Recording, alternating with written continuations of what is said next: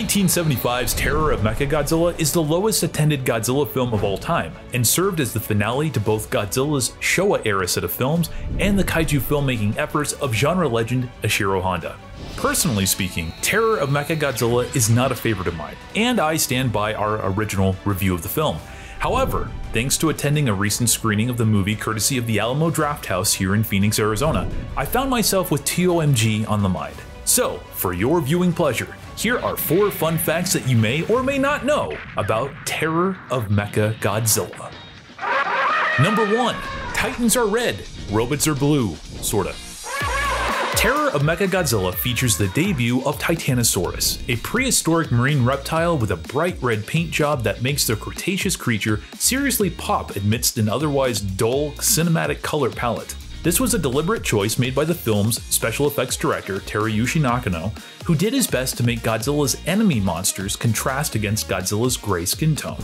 But the red was not a randomly chosen tint, but instead a scientifically inspired decision. According to an interview with Nakano that appeared in Godzilla Toho Special Effects VIP interview collection, he had just read a paper printed in Nature, a British science magazine that's been ongoing since 1869, that theorized that dinosaurs were in fact red.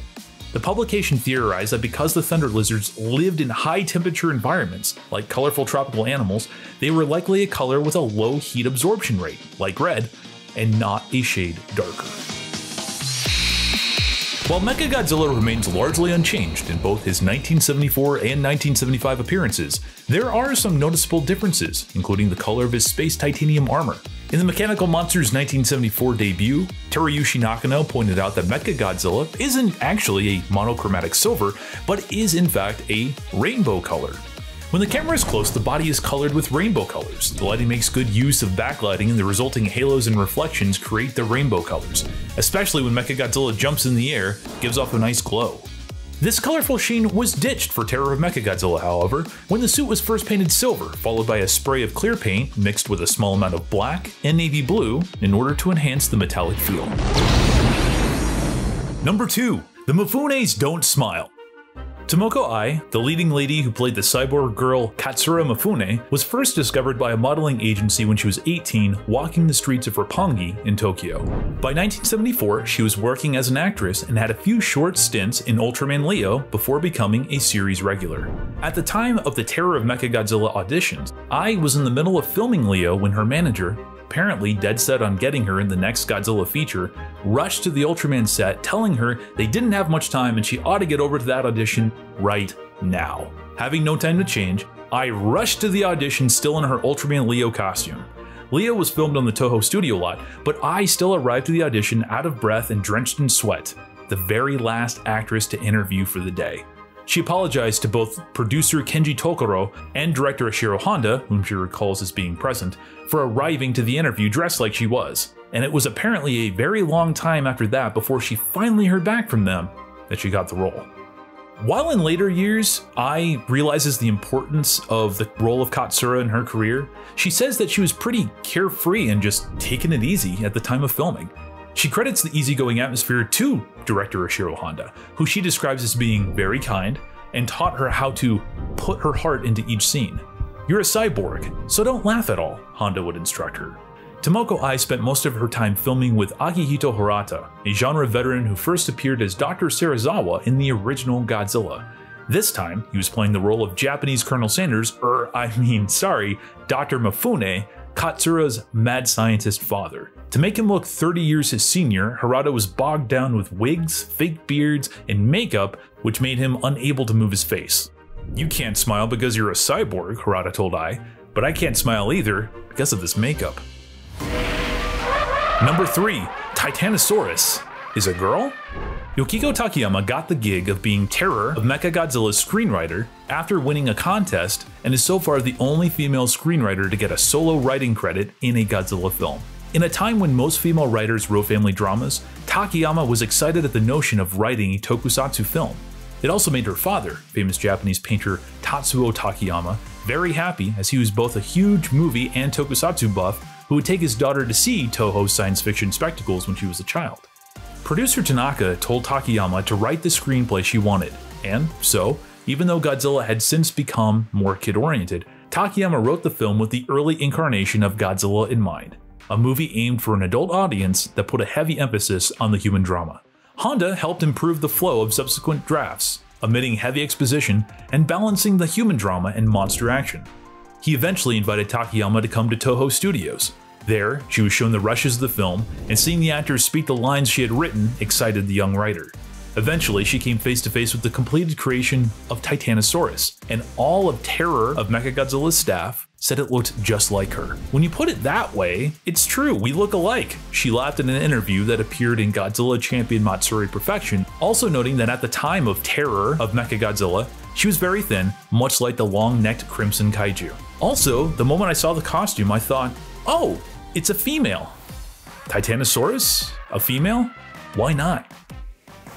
The gender of kaiju is often subjective in these films. Godzilla suit actors have stated in the past that their performance of the Kaiju King switches genders depending on the movie they're in. Why should any other kaiju, such as Titanosaurus, really be any different? Having said that though, who knows how far the idea of Titanosaurus being a female really extended on the creative level.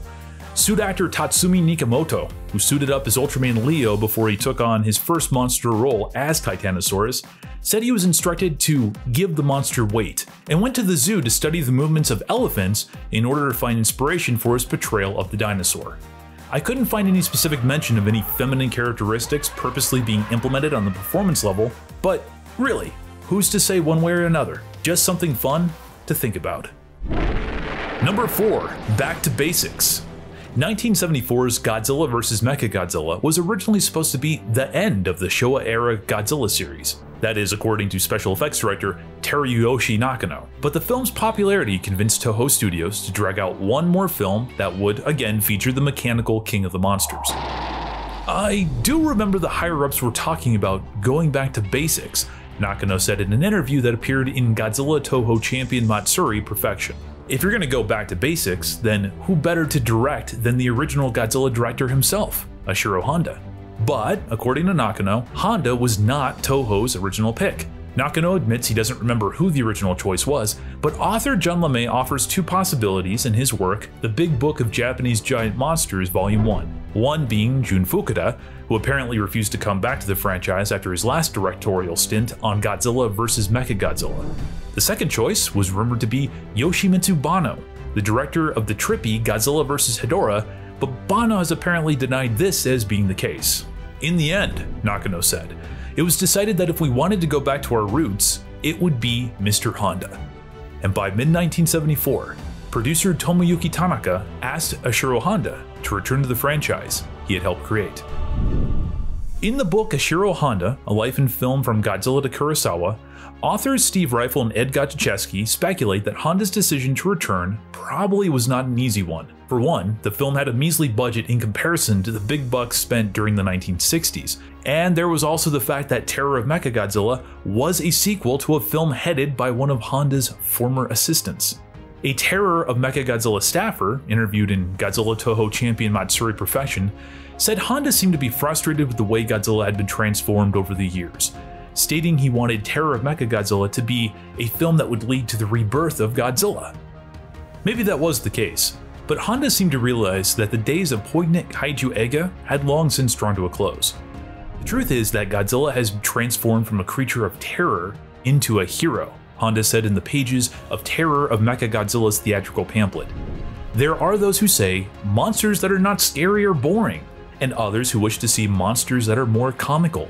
However, it is awfully difficult to try to incorporate all of this into one movie. So why did Honda ultimately accept the directing job? Maybe he wanted to pay them back, said Honda's son, Ryuji Honda, in Ishiro Honda, A Life in Film. Or maybe he desired to simply make a film once again. Regardless of the reason, Honda helming the final Showa Godzilla film is symbolically the most appropriate choice that could have been made. If you dug this video, please consider liking, sharing, commenting, and subscribing to Monstrosities, a vlog of tokusatsu. YouTube makes it incredibly difficult for many content creators, including this channel, to have their content be seen by new audience members and even those who are subscribed. External sharing is a key component for growth, so any help you can give us really, honestly does have a substantial and meaningful impact on how this channel succeeds. With that said, thank you so much for your time. I really hope you enjoyed this video, and for Godzilla's sake, please keep watching tokusatsu for the good of mankind and yourselves. We'll see you soon.